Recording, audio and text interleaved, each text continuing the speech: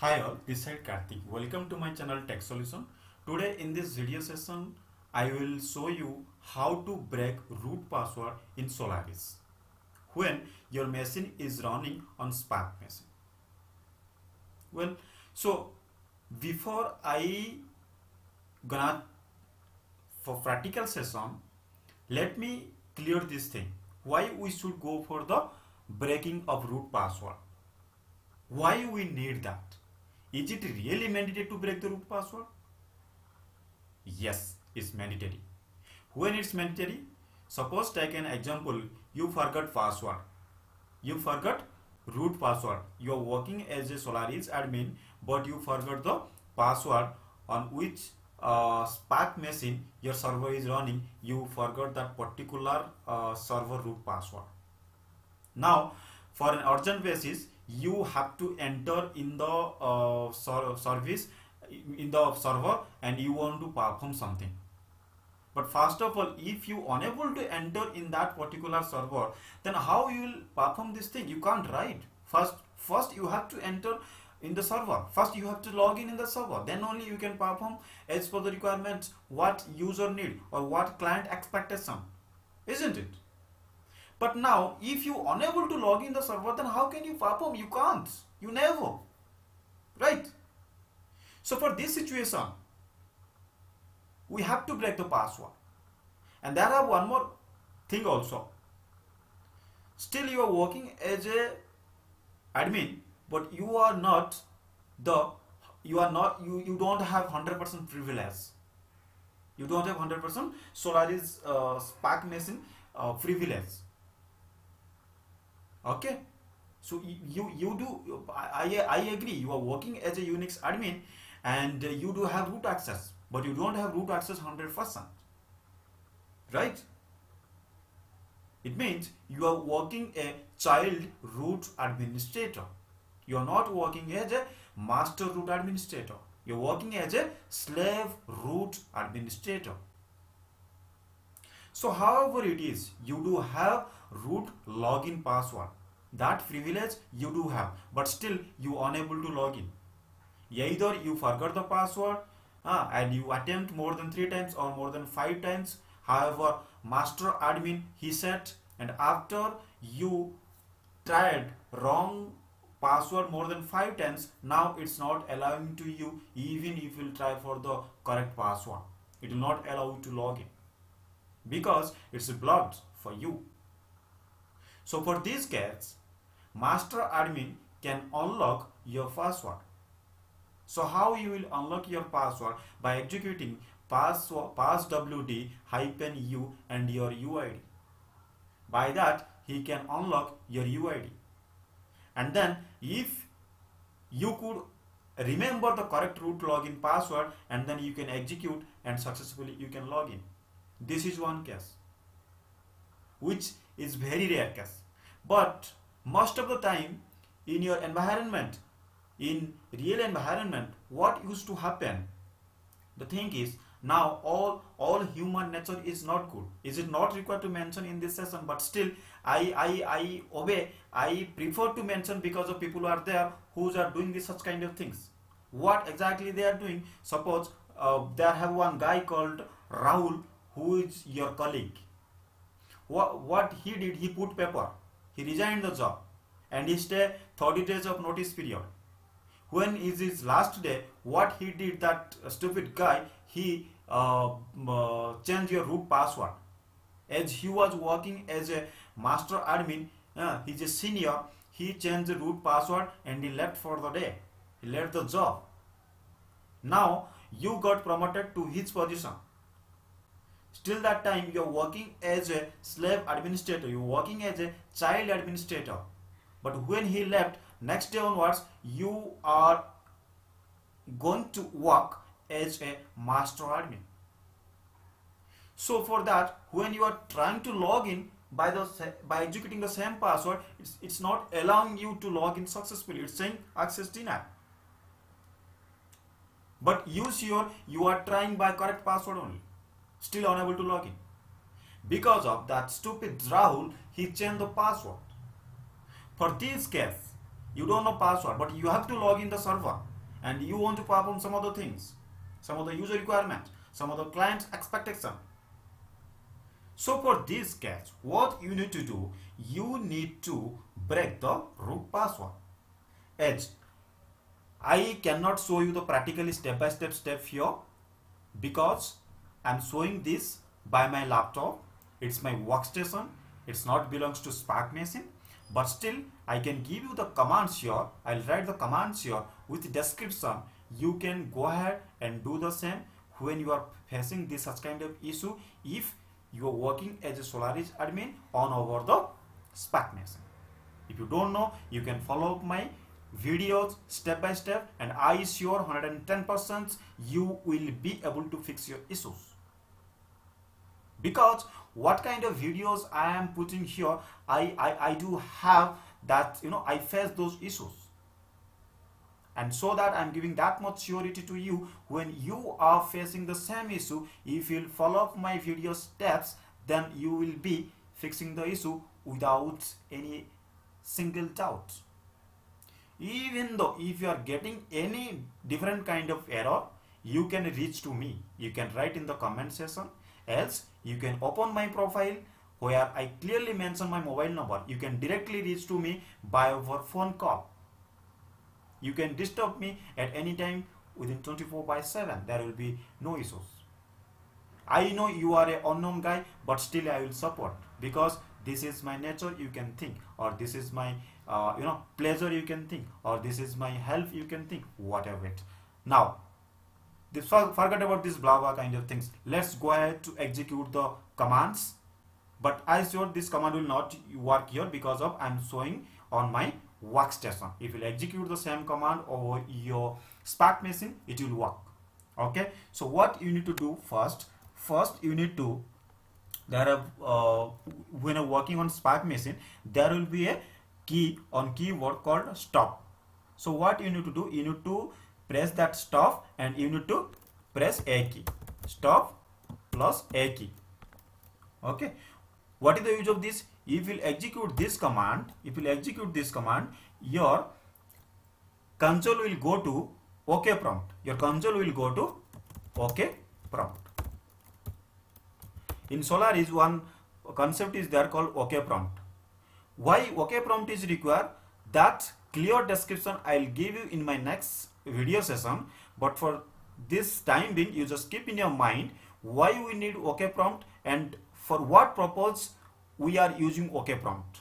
Because of when we are facing this such kind of issue, root related issue, kernel related issue, ROM level related issue, server hang, server halt, all those things, okay, kernel panic issue, these core issues we can fix once we enter in the OK prompt. However it is, we are fixing the issue in the Linux. Why I am mentioning about Linux, most of the guys, they are working in Linux only, right? So when this such kind of issue, root issues, ROM level issues, kernel panic issues, system is not booting, system halt, system hang, okay, when this issue is happening for Linux, what Linux admin used to do, he used to enter in the single user mode and he used to perform these things, right? So this is nothing but in Solaris, it's called OK prompt when you're working on SPARC machine. Okay, so this is all about it. Now, first you need to execute stop A, then OK prompt will come, and once you come the OK prompt, what you need to do, you need to insert your DVD. Okay, you need to insert your DVD. How will you insert your DVD? There one command, you need to boot that. Then only it will come to single user mode. How it will be? You need to give OK, then boot, then CD-ROM, -s, then -. Here you need to give capital boot. Okay. If you execute this, what will happen? System will boot from your DVD and then it will come to your single user mode. This is the first step you need to do. Once you have done that, then what you need to do, you need to execute this command called storm equal to SPARC. Storm equal to SPARC. Okay, what it will do, it will terminate SPARC machine, it will be terminal. Then what you need to do, you need to export that termination. You need to export. Once you export, then you need to create a directory. Anything, it's up to you what you are going to create. You need to remember it when you are going to mount. Suppose I want to create a directory in the temp file. What I will create? I will create called ABC. Then come here. I am not executing here, okay? Because if I execute it will not work, because my server is not belongs to SPARC machine. I am working on VMware. Now what you need to do? You need to mount it. Before mount, you need to check. That C1T0D0S0, okay, on which file system root is mounted. You need to check that. Always it will be the same only, okay? So here what you need to do, you need to mount as temporary basis. First you need to unmount here. Unmount root. Once you unmount root, then what you need to do? Once you unmount root, then you need to mount it. You need to mount that DVDSK. This is C1 T0D0S0. Okay. Then you need to give that path in temp. You create one file, right? You need to mount root here. Okay, but you need to mount this partition on over the ABC mount point. Then come here. After that, make sure root unmount is not required. Okay, don't do unmount. Okay, don't do unmount on SPARC machine, but mount this and on the same partition mount it. Okay, if it will not happen, then unmount the root partition and do it. Okay. So now what you need to do? You just need to enter vi temp abc /temp/abc/etc, then /shadow. It will not open here. Okay, it will not open here. Once you come here, what you need to do? You need to, there will be all the password only, right? How it will show in Linux or in Solaris as well. Okay, the which one is the password file? Shadow file only, right? Cache etc shadow. See, all the password is there, right? For Radha, this is the password. For SAM user, this is the password. For RAM user, this is the password. For root user, this is the password. Okay, make sure password will be encrypted format. You cannot judge that. You cannot understand because of it's not human readable language. It's binary language which can understand only by the computer only, right? So make sure a password will be root colon, from first colon to that colon end. This is the password. Okay, what you need to do? This thing will show there. Once you enter vi /temp/abc and /etc/shadow. Okay, this thing will be there. So what you need to do here? You just need to remove this thing from first column to till that column end. You just need to remove this data. Once you remove this data, simple come and do init 6. Okay, your system will boot. When your system will boot, after that it will ask you log in and give the password. So when it will ask you to log in, give root and give the after boot the system, it will ask you to log in, and there you need to give root. Once you give root, hit enter key.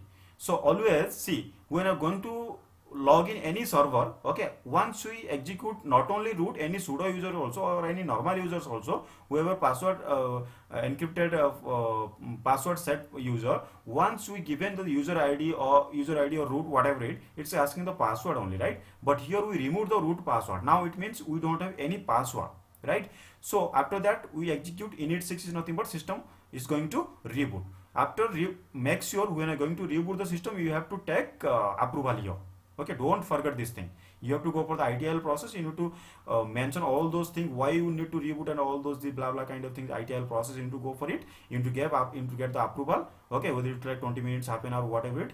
Okay, you know that. Okay, on over that server, what is going on? Okay, according to that only it will take time and it will come off, right? So according to that only you need to put everything and you need to take ITIL approval.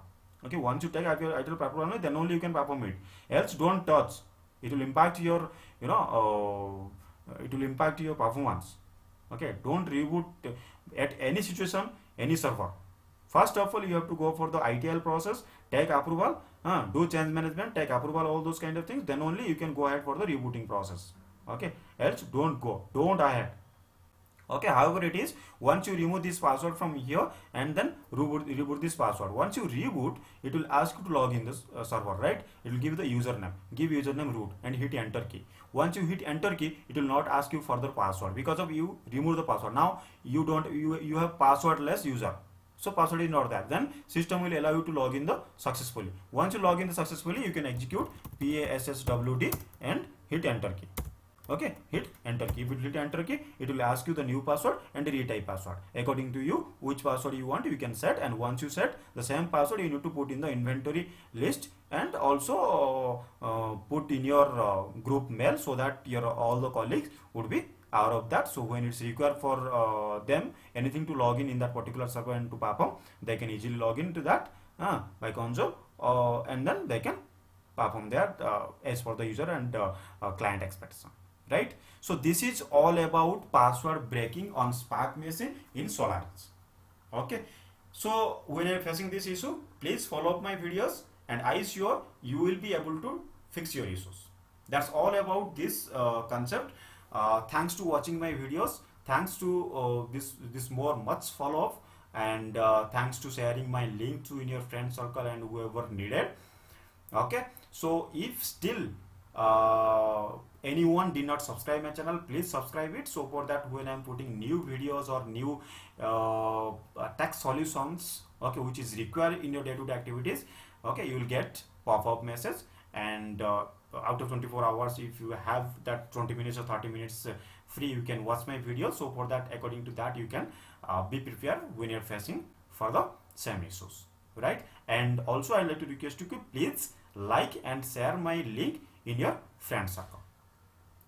So however it is, have a good day. That's all about today's session, how to break root password when somebody change in your Solaris server and the same server is running on SPARC machine.